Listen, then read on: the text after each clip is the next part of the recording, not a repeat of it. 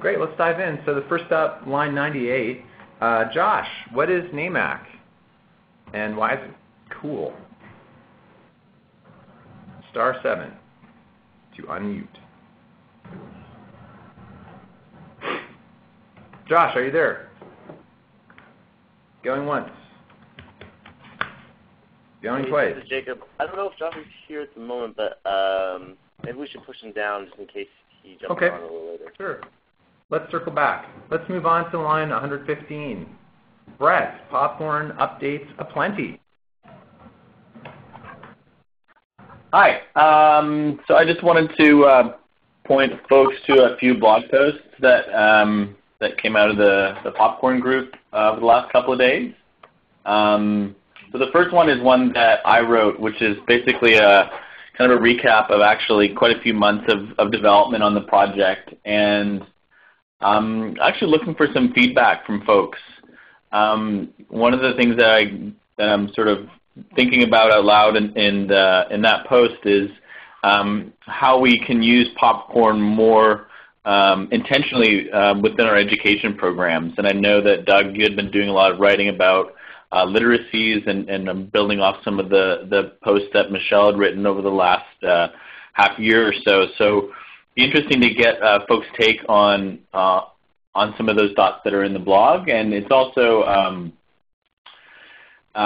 you can see a lot of the design changes that are going to be upcoming within the app. And a lot of the things that we did actually build on some of the great things that we saw come out of Thimble, in particular the focus on starter projects as a way to get learners and first-time users involved in the project. So any insights that folks might be able to share within that post are really going to be valuable for us going forward, as we're right in the midst of road mapping what we want to ship from OzFest. And just quickly as well, I wanted to point out a great post that Ben wrote. Ben is getting LASIK surgery today, so he can't present it. But Ben's been really leaning into sort of surfacing a lot of the great contributors that are out there using popcorn currently that might not be building a web app for the Webmaker platform, for instance. And as it turns out, there's lots of them, and they're doing really, really cool things. So Ben surfaced some of that in a blog post that came out of our last community call, which is bi-weekly. The next one is July 26th, so folks would be welcome to join that. But there's some really cool things that happen there. And just lastly, wanted to thank Michelle for doing a lesson with the Story Camp folks last week. And this week we're actually going to be hosting a live cast with Arnita Sarkeesian. And Anita's a great video blogger who's going to walk folks through her process of creating video blogs, and which will kick off the Story Camp learners to use the newscaster template that we created for the summer campaign. So we're really looking forward to that. And I just wanted just a little asterisk there. Some of you might be familiar with Anita's work generally, and she's had a campaign on Kickstarter recently where she wanted to examine some basically tropes within video games. And she actually sparked this whole kind of terrible harassment that happened against her. So it might be a sort of a moment of Webmaker solidarity if folks could kind of tune into what she's doing and sort of support her and let her know that we're all behind her in her webmaking. So thanks. Thanks, Brett. These are a bunch of really meaty posts. I'm just kind of going through some of the kind of headlines from your post. Could you say a little more about what you mean by generativity generates complexity? It's pretty complex, Matt. I don't know if I can, but basically, so we had this, within Popcorn Maker, we've been gunning towards this concept of anybody being able to create a template on top of our software stack. And that would mean that we had that as a goal that if a person wanted to create a template with arbitrary HTML, CSS, and JavaScript, it could do, they could put anything in that page. We were finding that it was creating a lot of headaches for us in terms of being able to test the app, but also being able to design an interface that was going to work for whatever case people came to us with. And so, prior to launching the version of the site for the summer campaign, we had a really intense month. And so it caused us to really pivot and think about what we did indeed want to ship and where we wanted to place the priority of this generativity, of this ability for people to build on our work.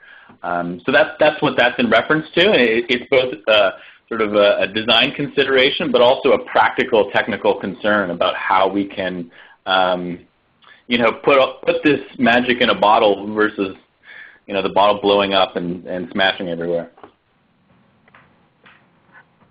Cool, and you also mentioned that you're a bit, well, I don't know if surprised is the right word, but you mentioned in your post that part of what you feel like you've learned from user testing is that Popcorn is a great learning tool, maybe more so than you first anticipated? Yeah, exactly, and I think that, again, it's there in the post, but, we looked a bit more closely at, this idea of web literacies, and, we realized that there was it actually kind of struck me when I was in Toronto at the Kids Hack event, because some of the places where the kids were actually falling down with the tool were things like, oh, I want to grab this image that's open in another tab and copy it and put it into this field in Popcorn Maker to make an image show up. And it was funny because we had assumed that all the places that they would fall down were related to, were our fault, were things about the interface of the app that might be less than that intuitive, or that they might not be familiar enough with a timeline interface they'd never edited before, and so that might cause them trouble. But no, in fact, they found all that intuitive. It was the other bits that, like, oh, I didn't know I could take this image from here and mix it over there. And so, we found that inspiring, but we also thought, like, aha, this is actually a great way to teach some of those concepts, that Mozilla cares about and wants to highlight. And do it in a fun way. And, we also saw that, when these young kids were able to sort of think, oh, you mean I can take a video that I love that's on YouTube and kind of make it my own, they just immediately lit up. And, because we've been working for so long with really professional filmmakers, we assumed that the sort of auteur, wanting to create something from scratch was really where it's at. But in fact, there's a lot of joy that can be found and that can be sort of quickly activated when you allow people to sort of follow their interests and do things that they really, allow them to work with content that they really love. And so that was kind of a light bulb moment, and I don't know if we would have necessarily found that, had we not, had our first touch of users be these kids. They were kids. They were 11-year-olds, and so it was actually quite touching. I don't know. It was fun. It was a lot of fun.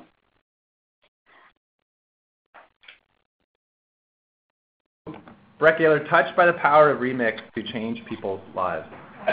So Brett, you're getting comments and notes under line 128 and some questions under line 140. One in particular, how bandwidth intensive is the stuff we're producing, especially Popcorn with 50-plus kids editing? Do you mean in terms of like what? It's very bandwidth intensive is the answer. The interface itself is not so heavy. I've run it on on my 3G phone just fine, but it's more related to the fact that we're dealing with online video. So I guess the short answer is if you're in a place that can play YouTube videos, then you should be able to use Popcorn Maker. Very cool. Well, more feedback rolling in under line 127. Any final thoughts before we push ahead? We've got a pretty full agenda, but any final questions or pieces of feedback? Somebody asked how they can show solidarity with Anita.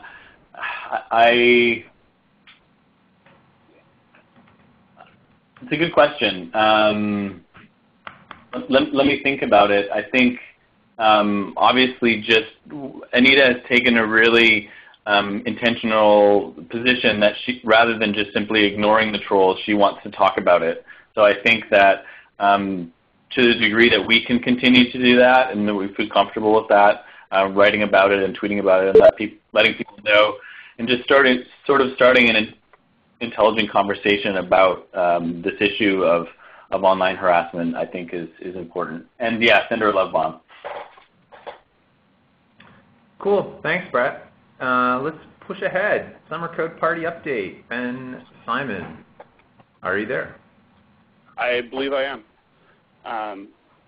So this is just our quick weekly numbers update. So far to date, we've had 485 Summer Code Party events, and there are 633 total in the system. I'm not actually sure if that, in at least 79 countries, is true, but not sure if that number might be bigger. And on our participants goal, we are almost at 3,000. So good stuff. The pace of increase has trailed off a bit as we are no longer in the About homepage snippet on Firefox, which is how Virginia found this. And so we will, our meteoric rise toward our goals will likely slow a bit, but as we get into sort of the second half of the summer and the report back and stuff, that should be great. And there's also some pretty big events coming up like Campus Party in Berlin and stuff like that. And then there's a few of the places where we've got events coming up this week, including in particular the Moz Party UK organized by Mozilla's own Doug Belshaw, I believe. So you should all go to that if you happen to be in Newcastle. And then there's a lot of others all over. There's a great, the Netherlands event I know Michelle has said is going to be great in Utrecht. And lots more. So keep kicking ass. Very cool. Thanks, Ben. Any questions for Ben on Summer Code Party?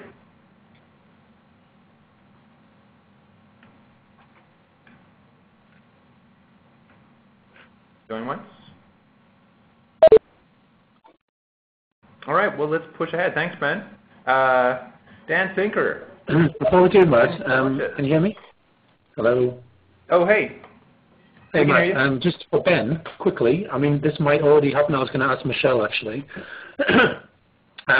Have we got a place where we're getting people to feedback after they've run an event? I know that there's the form which we're contacting people and we're doing kind of a one-to-one thing. But have we got an etherpad or somewhere where people are feeding back? Yes. So there's a sign-up form. I'm doing I'm emailing periodically hosts after they host to ask them to provide feedback into a form that we have that asks a variety of questions and lets them put some good stuff in. Yeah, cool. But I mean, for example, my one on Saturday, I'm interested in, is there anything public that other people have done, which I can then look at and think, oh, well, that's a really nice activity that people did as an icebreaker, or, I hadn't thought of that thing, or whatever. Is it something public, or is it still all kind of in the form at the moment? So what I mentioned is certainly not public. I don't know if there's something in one of the wikis that we've been doing. What I was going to suggest then, Ben, is that, because I didn't want to kind of tread on anyone's toes or replicate something that already existed, well, can I suggest that we use the Webmaker list? I was going to just start off a thread about things that people have thought which were quite useful. Yeah, people have been doing that on the Webmaker list, and Michelle have been. So people have been chiming that in. So. Thank you. Thanks for the question, Doug. I was going to suggest we're already kind of trying to document the answer under line 179. So maybe Michelle, Ben, and you can sort of add more links and flesh that out a bit, because I'm sure other people have that question too.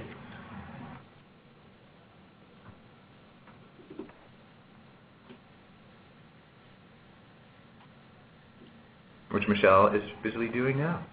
Yeah. Cool. Well, let's push ahead to line 189. Dan Sinker, 4 weeks left to apply for an Open News Fellowship. Yes, can you hear me? Yes, indeed. All right. So yeah, it is what it says on the box. There are 4 weeks left to apply for 2013 Knight Mozilla Fellowship, and this also marks kind of 4 weeks of pretty intensive outreach to get the best applicants we can into the pool. And so I kicked that off yesterday with a blog post that just tries to do a very quick hit on what are things that make this experience unique and what would make people want to be a part of it. And the real ask to this group of people on the phone right now is to help spread the word. If you have people in your project communities that seem like amazing hackers or developers or things like that you think should know about this, then they should absolutely know about this. The application is linked up on line 197. It's super short and lightweight. It's designed very much for a low impact job to get into this pool. We are going to be doing quite a bit of messaging over the next 4 weeks. So if you can follow Open News on Twitter and help to amplify the messages as they go out, that would be awesome. If you can subscribe to the Open News RSS feed, you're going to be getting all of them the minute that they go out. We'll be posting them. The fellows are going to be posting. The news partners are going to be posting. It's going to be a big old messaging fest for the next 4 weeks. So any and all help would be amazing. So that's all. That's the ask. Thanks, Dan. One question that's come up when I've talked with some interested people who are interested in applying is, what level of technical chops do you need to have to be a fellow? You need to have some. I would say a week or two on Thimble does not a fellow make. We're looking for people that can make stuff on the web at a pretty good level. That said, of the 5 fellows that we have, there's a pretty wide variety of skills that are represented, from folks that are incredibly talented developers to folks that are much more kind of conceptual thinkers about how this stuff works on the web, and they're able to work with some other folks. So it's a pretty broad skill set, but definitely we're looking for people with at least some level of technical understanding. Cool, thank you. Any questions for Dan about Open News Fellows?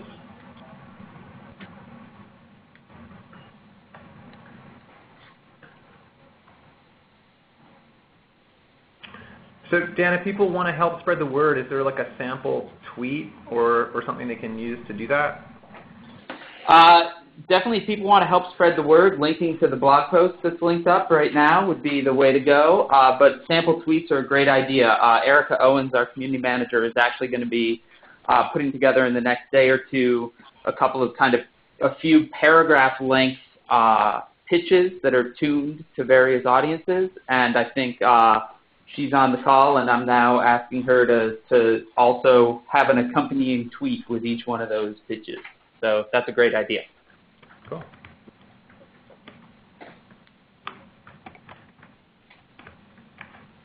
Thanks, everyone. Thanks, Dan. Let's push ahead Josh to... from Waymack. Oh, hey, Josh. You're back. Hey.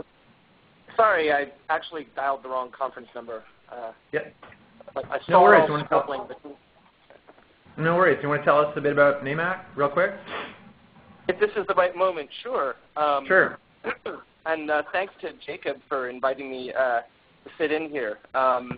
Jacob is going to be one of the presenters at the National Alliance for Media, Arts, and Culture's national conference. It's actually the triennial conference, and it's going to be in Minneapolis this year from September 6th to 8th. And there's a little URL at line 108 if you want to check that out. That has the core of of the conference schedule up there.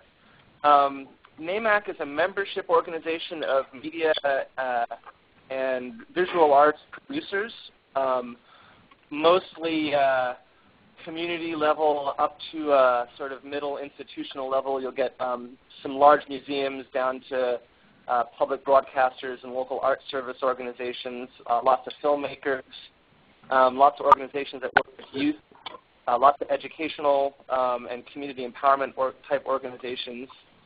Also a lot of policy folks, and there's a strong philanthropy contingent interested in participating in the conference.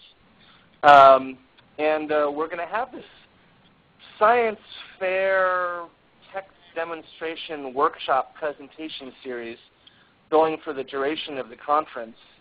And I'm looking for folks who want to participate in that. We have a number of different workshops. Jacob is going to be presenting the popcorn initiative and talking about that and sharing that with attendees. The ITVS Independent Television Service, which is sort of an alternative to the PBS, but nevertheless a government-funded public broadcaster, has an interesting program that allows people to comment live on streamed PBS programming and create some online context to broadcast and stream content. And there are a number of other apps and video and data-oriented developers who want to present to the NAMAC community. And we'd like to invite Mozilla to jump in and join with Jacob in reaching out to this bunch, who are mostly going to be the folks who implement technology for end users in media and arts contexts. So sort of an interesting assembly of folks who aren't actually doing the programming like you, but who oftentimes are looking for what you guys are making to connect with their audiences. Very cool. Thank you, Josh. Anybody got questions for Josh? You can add them under line 117. Carla says it sounds like fun. We can comp anybody who is coming out to the conference into it if you're looking to ease your way. We also have an exit, and if you want a little higher profile venue, we can talk about as well. Very cool. Thanks, Josh. Let's push ahead to line 220, webmaker.org design process updates from Chris. If you want to follow along via screen sharing, just click on the link in line 223 and then enter any name. So Chris, what are we looking at? Cool. So yeah, I guess just now that the webmaker.org site has been live for a little while, I just want to take an opportunity to sort of evaluate our approach and figure out a good process for moving forward. We want to be able to cycle the learnings from the different teams across the call back into the design process so that the site can adapt and support the work that we're doing moving forward. So it's really about aligning the execution of the design around that with the strategy to make sure the site is delivering what we need it to.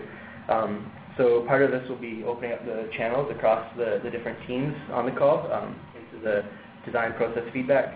Part of it will be establishing metrics and analytics moving forward, and part of it will be doing some user testing with our users. So if you click on the link there under approach, it's up on the screen sharing there. You can start to see what some of the process looks like and some of the early thinking that we're doing around some of these updates. So really it starts with some of the content strategy thinking. So some of the updates we're looking to figure out how to include are encouraging people to participate in the summer code party a bit more strongly, highlighting some of the different communication channels that people can stay up to date with, and also lowering the bar on kitchen table events so that people can jump in right away without making it too much of a task for people to do. There's also some notes on the layout and accessibility, as well as some graphic design improvements. Basically, as we're updating content, realizing that things start to shift around and lose a bit of focus, so we really wanted to make sure that we have the right structure in place to move forward and to support the content as it grows and evolves with the work that we're all doing. Then if you click on the links on 231 and 234, That's some early thinking around the homepage comp as well as the events landing comp. So it just sort of starts to see how some of the thinking plays across the different areas of the site, taking some of the accessibility and graphic design layout considerations to support some of the new content strategies. But before we implement any of this, we really want to make sure that we're including the right content and making the right decisions. So if there's a part of the process that you guys want to get involved with, I definitely encourage you to sort of reach out and stay in touch, whether it's suggestions for content or if you want to help out with some of the user testing, or even just provide some feedback on the early designs as we're moving forward. Yeah, just definitely get in touch and we can figure out a good process for moving forward, whether you want to just pop your name on the Etherpad there, or shoot an email and we can open up the loop to keep the designs iterative and supporting the work that we're doing. Cool. So Chris, one of the things I noticed when I click on the events landing comp on line 237 is kind of pulling out the kitchen table event to sort of, this was some feedback that came from the Summer Code Party team, right? Is right. Wanting to make the kitchen table experience like lower bar and easier, yeah, and sort of less intimidating for people. So is that something that you're kind of trying to address with this design? Yeah, definitely want to really just make it super easy for people to jump in and get involved, sort of like a 1, 2, 3 kind of steps, get started right away kind of thing, without necessarily having to create an event and manage it through the admin system and all of that. Cool. Questions and feedback for Chris? Sorry.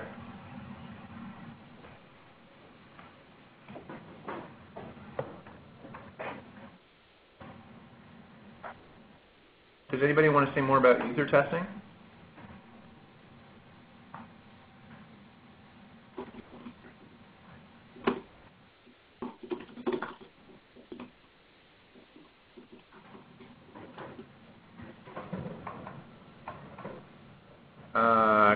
Can you explain again, Chris, the zigzagging slide, which I think is this one? Right. Link on line 232. If you scroll down, where is it? Sorry. Scrolling down to layout improvements. Yeah, so basically that is just addressing some of the layout considerations. So right now the site is set up with sort of like a main column and sidebar structure, and started to realize as we were trying to fit in some new content, the existing structure didn't do a great job of making sure that the focus was still consistent and still tight. So rather than trying to anticipate or try to fit the content to the structure there, just trying to make a bit more of a flexible structure with the more horizontal focused sections so that we can keep the focus in on specific content, whether it's summer campaign or communication channels, and that way we can sort of have a more modular sort of approach and pull things out as we need, without sort of breaking down the integrity of the design. Is it possible to user test outside of Toronto? Good question. Is it possible to user test outside of Toronto? Yeah, lots of questions about user testing. Who added the note on line 246 about user testing? Oh, do you want to say more about it, Ryan? Yeah.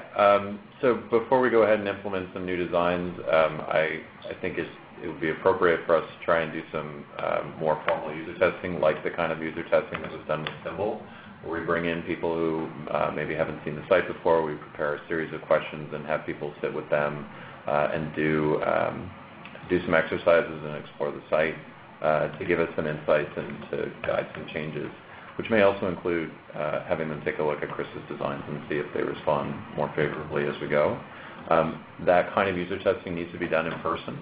And so I'd like to do it here. We may end up having to fly some people in here to have all the right folks in the room to do it. I'd like to do it in the next few weeks. Overall, I think I'd like to see us build a culture of user testing in the organization and build our capacity to do user testing everywhere. But this one, I think we're going to do in Toronto. Cool. It sounds like lots of people are interested specifically in user testing or asking about process and stuff. So, yeah, very cool. Can you talk about plans for the community piece? Could you say a little more about what you mean by the community piece?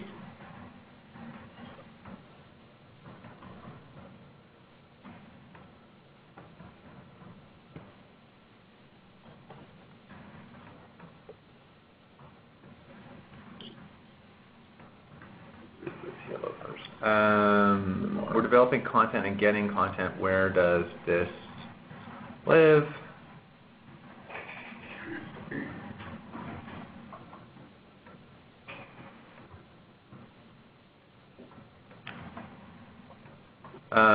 So I guess there's a couple pieces to that. First, like how does the community submit content? I think there's two paths, right? Like right now, there's a very kind of low-tech way for community members to submit their own Webmaker projects. It's basically just a link on the project list page that takes you to a wiki. So it's pretty low-tech at the moment. But we'll be designing, I'm sure, a more robust form of community-submitted projects.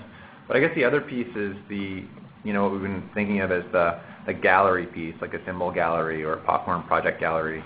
And so that's, I guess, kind of a longer conversation about how we're roadmapping the gallery piece and how it's going to show up on Webmaker.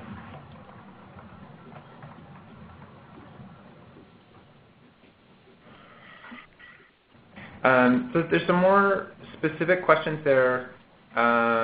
Maybe we can just keep using the pad to answer some of them. And there's also a link on line 263 to the community calls for webmaker.org. So feel free to come on Wednesday at 7 a.m. Pacific or 10 a.m. Eastern, and all the details are in the pad there. Cool. So let's push ahead. Rebecca, do you want to tell us a little bit about some updates around how people can share the awesome stuff that's getting made at Moz Party? Rebecca, are you there? Star 7? Hi there. Can you hear me now? Yes, we can. Awesome. Well, we sort of have a smallish kind of solution as far as promoting the content. This is a follow-up from what we were talking about last week.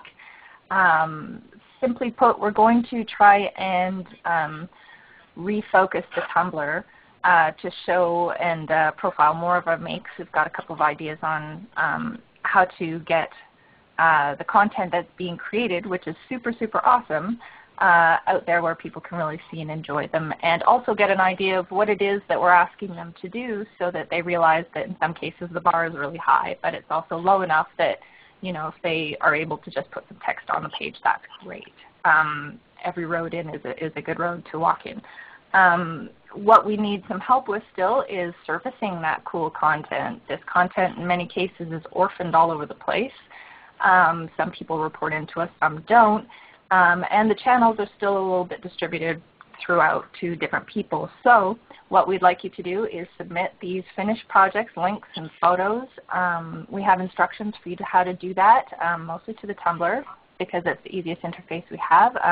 It's line 282 is where we'd like you to send everything. And if you could make that a bookmark and just sort of consider that the one-stop shop, I will take that content and make sure that it gets out to the world beautifully.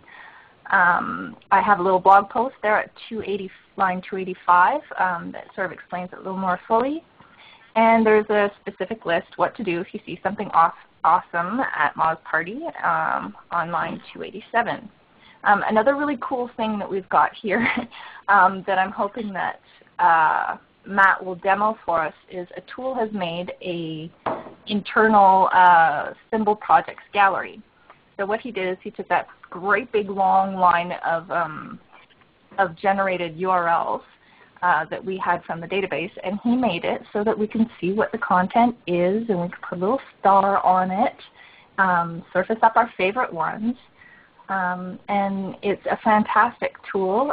It's got a password right now, and we're considering how to distribute those passwords because clearly this is a multi-purpose, multi-user gallery where we can all choose our favorites. As you can see, some of my favorites that I will be publishing this week are listed on that page right there. There's some wonderful stuff. And then it also helps us. Okay, the tool, I'm not sure if the tool is on the call. Atul, are you there? I'm not really sure if he's on the call. So did we decide whether we wanted to? Okay. Did we decide if we wanted to share that password just here today? Or if we should wait until he gives us I don't know. I mean, what do people think? So right now, so this is an early Thimble gallery type prototype that, as Rebecca mentioned, we're mostly using internally to the community to find great Thimble projects for sharing. I don't know if anybody from the Thimble team is here and has some feedback on this, or how people feel about sharing the password for this. This is really an early prototype, so it was the first step in a tool. Basically, you did it in its free time just to see if you could make something. I don't think it's at a point where it's worth sharing, but it's not ready for sharing yet. So, I mean, so we know that it's not ready for sharing to like a broad public audience. Yeah. I think Rebecca is looking for help from, say, like a small number of community members to like find great projects for sharing. Would we be okay with sharing with, say, like, storytelling volunteers or just the group on this call, for example? That is really something that only a tool can answer because his code is basically tucked away in a temporary repository. Okay. So based on the status within the Thimble project, I would say it's not at that point yet. Okay. Cool. Does that make sense, Rebecca? I mean, we just follow up with a tool and the Thimble team for next steps on sharing this more widely? Sure, absolutely. But basically any help that you're able to provide, if you see things like that, please definitely send them to the Tumblr submit link that is a couple of places on this section, and I'd be immensely grateful. Thanks a lot. Cool. Yeah, and lots of people are pointing out this hasn't really been designed yet. I mean, just to be clear, we were kind of struggling to find great examples of stuff people were making at Moz Party, so a tool whipped up this prototype as a way to solve that immediate problem, and it's hugely beneficial to the work that Rebecca and I are trying to do just to kind of tell the story. I just want to kind of underline that piece of context. I'm not sure whether Mark has been able to dial in and join us. Mark Sermon, are you there? I'm here. Fantastic. Do you want to take us through sort of part 2 of the discussion we started a couple weeks back? What's next for Webmaker Tools? Yeah, I think it was just last week. And so you guys can see, let me just see what line it is in the Etherpad that stuff is in there. Line 309. Yes, so people can see at line 309, there's a discussion we started last week based on a post I did on what's next for Webmaker Tools. And then what Matt asked me to do today was just kind of lead more of an open-ended discussion on this. So I'm not actually going to say that much more. I'm really just going to throw out 2 questions. And the 2 questions I want to ask are, what do people think we should be doing or emphasizing in terms of getting contributors or building a community around our tools, in particular around Thimble and Popcorn? And I'll come back to that question in a second. And then the other is, what do people think is the right way to approach some of the bigger questions around teaching code or teaching hackable games or building tools that let you make things like apps? Are there people who have prototype ideas, or are there people who, out there in the community we know of that we should be engaging around some early thinking on that? So those are the 2 questions I have, and I put those questions out to focus this conversation because if I look at some of the questions from last week, they got a lot into stuff that is adjacent to, but a little different than the tools, in particular, like what's our teaching model. And I think that's something that over the course of the summer, we probably should have some dedicated conversations around, like carve out a whole one of these calls and let Aaron and Michelle and others lead a conversation on that, or even set up a separate fireside chat. But that's, I think, not the piece that I want to talk about today. So let me throw that first piece out, is if we say that we want to build a community around Thimble and Popcorn, let's be very narrow about that, and we have said that, and we're evaluating ourselves against that. What are the kind of contributors, let's say, over the next 6 to 12 months that we most want? Do we want people to be coming and helping to design Thimble templates, which are fairly low bar, medium bar activity, or are we looking for people to come and contribute code to these projects, or both? And what does that mean for the things we want to build over the next 6 months? So let me throw that question out to start, because that's sort of the middle part of my blog postings.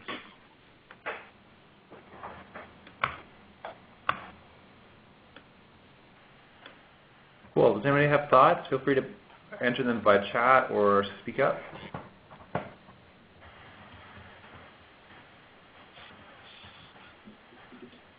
People are adding some early ideas under line 316.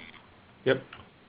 And my guess is, I'm going to leave the space open in case somebody wants to jump in and not just try to fill the air, but my guess is some of the people who've got the strongest opinions on this are actually not on the call.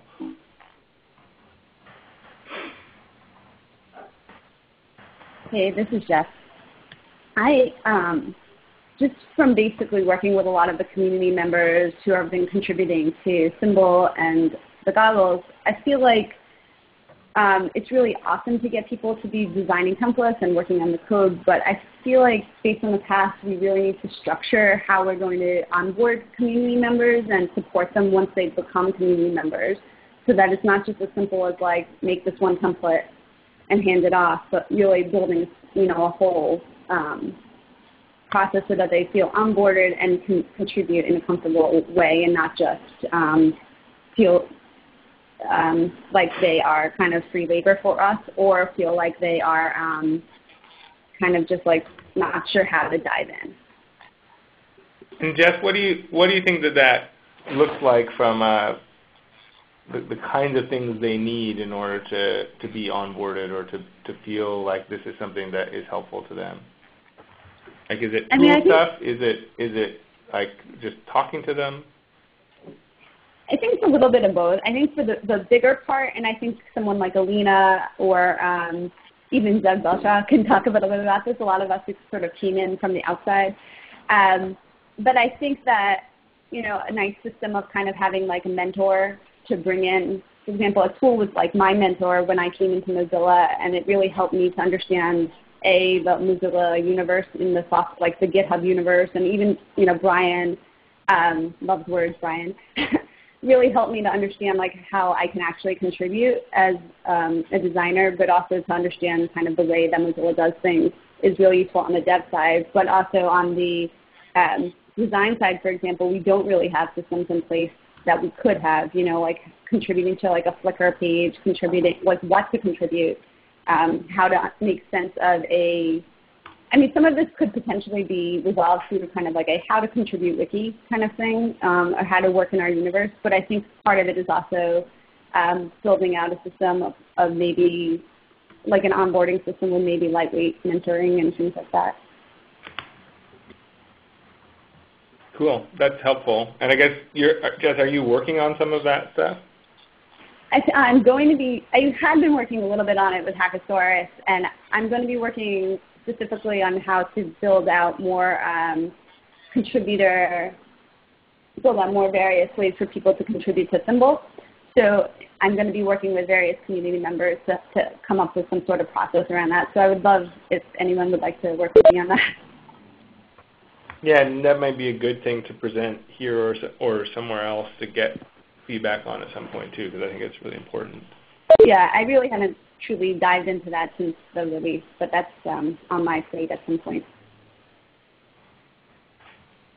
So there's a whole bunch of good stuff in there that I want to maybe see if the people who are putting it can talk about. So somebody in light blue or medium blue said, not sure the emphasis is just on our tools, a community of web making, and said where tools are just one means. So I wonder if whoever is saying that wants to say what they mean. I can't see what color, who owns that color. Hey, can you hear me? This is Michelle Thorne. Hi, Michelle Thorne. Hello, I'm the mysterious blue.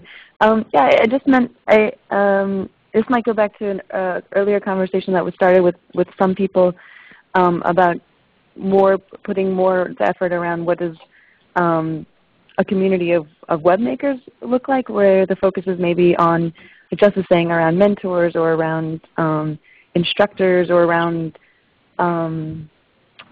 rather than around tool-specific things, it's more around certain roles or certain actions. I mean, I don't have an exact answer myself, but it feels hard to say we built these tools, now where's the community, and rather putting the action or the activity in the center of it rather than the tool. And I wonder how that relates to what the conversation is going on in 3:30 with Michelle Levesque and whoever is yellow. If the issue of being too busy is similar to the kind of issue of like focusing on just having a focused place where people can gather as opposed to a focus on the tool. So I don't know, Michelle, if you want to say more of what you're typing there. Like what does it look like for us to look like we're available to people? I think I sort of wrote that there's sort of a couple parts to this. There's both a formal level, which is, scheduling time to bring folks in and prioritizing mechanisms that people can use to contribute. So rather than spending time building an awesome feature, spending time making it so other people can build an awesome feature, and actually formally deciding that this is going to be a priority on the same level of all the other things that we want to get done. But then I think there's also the sort of informal level, which is mofos have a tendency to be busy all the time. How are you doing? Oh, I'm busy, I'm busy, I'm busy, I'm busy. And that makes us seem like we're too busy to be able to help folks out who might want to contribute, might want to sort of step in and give us something, but need a little bit of help. They're going to be more reluctant to ask for that help if it feels like we are too busy. Cool. And I think that it's good to underline both structural and cultural, although maybe if we start the structural, it's a good way to have both the conversation and the discipline about the cultural. So there's a whole bunch of other stuff in there. Does anybody want to pick up on any of it verbally? I think this is all really helpful, and it's actually nice that and smart that so much of this is not about the tools, but really about how we kind of reorganize our practice around getting people involved and getting them involved in a way that creates value for them or makes them feel welcomed, which I think we're not doing either of those two things right now.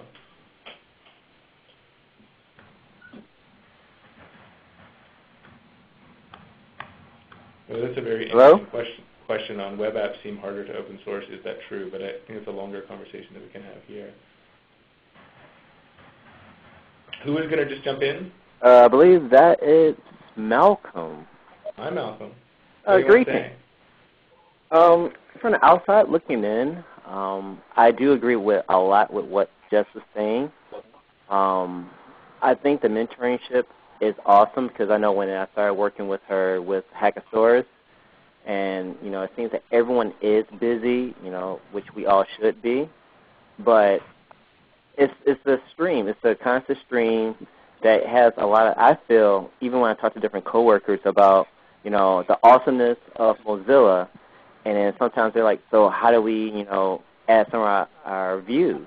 I tell them there's a community call, and then they listen, and it's like, that's a lot of stuff. And so it's kind of like it's overbearing in a sense, and no one knows how to get into the stream. And so when the whole mentorship aspect of it, I think is really great.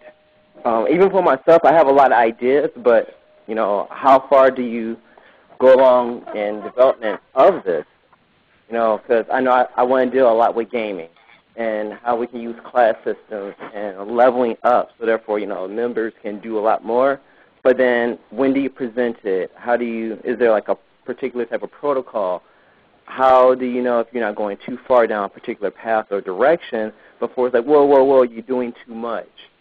So it's, you know, there's no cookbook. You want to make sure you have all the right ingredients to make sure you're doing what's right.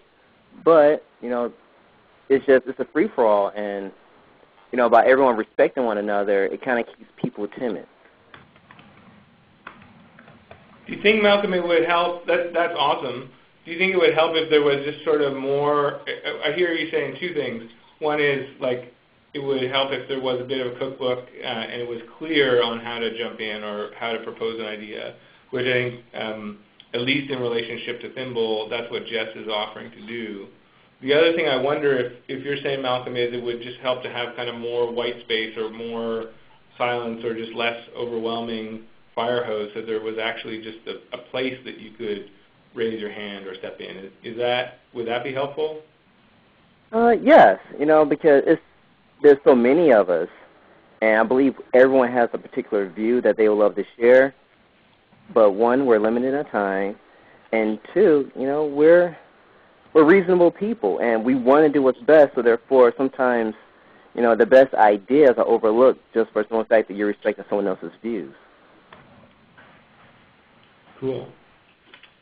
So does anybody else want to jump in and talk on this? This is, I think, a helpful conversation to linger in a little bit, and we can maybe get to my second question on a different call.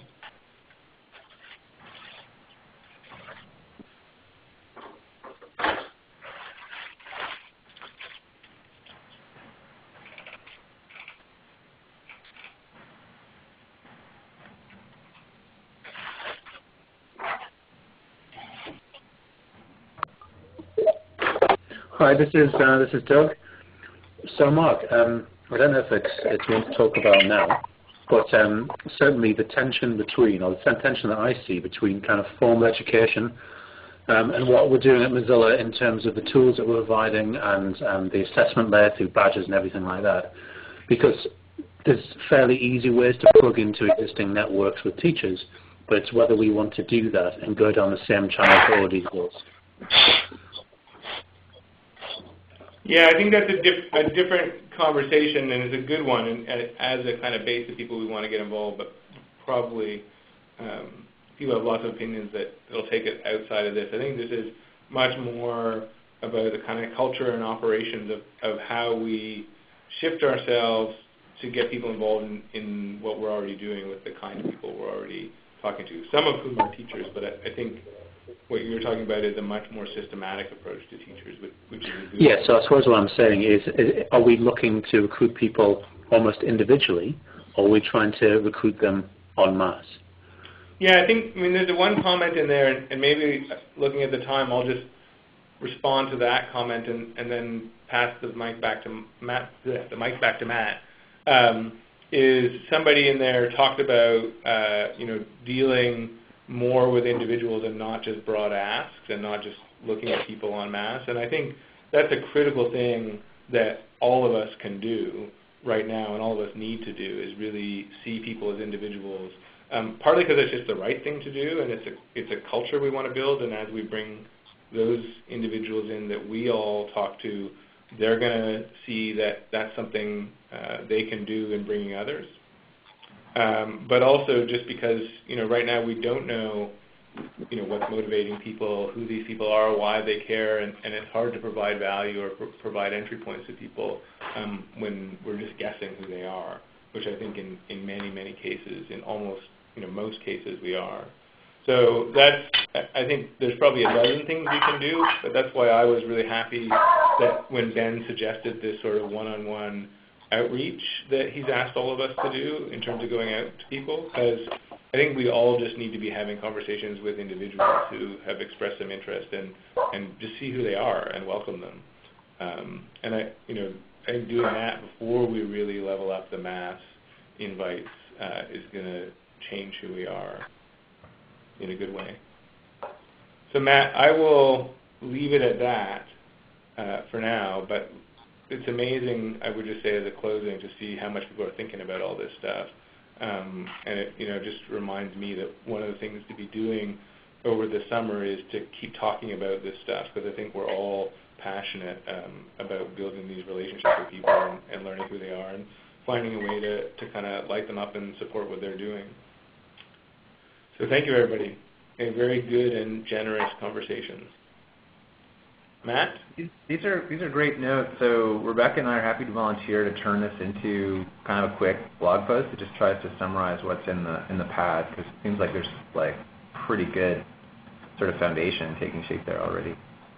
Yep, I think that'd be good. And I think if you guys also either want to suggest separately some action items or nominate some people to have some action items coming out of this, that would also be helpful. And I can, along with Michelle Thorne, take the action item of building and borrowing on top of Remo, which is something that I think we're going to make a big priority of. And there's an idea floating around of creating a Remo special interest group for web making.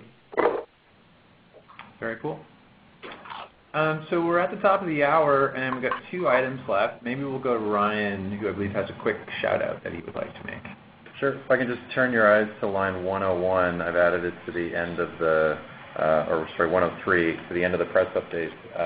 Just wanted to call out Dave Humphrey and the Seneca students and those of us that have worked with them. The new Firefox shipped today, and it includes a feature called Mouse Lock, which is the feature that you need in order to play first-person shooters in your browser.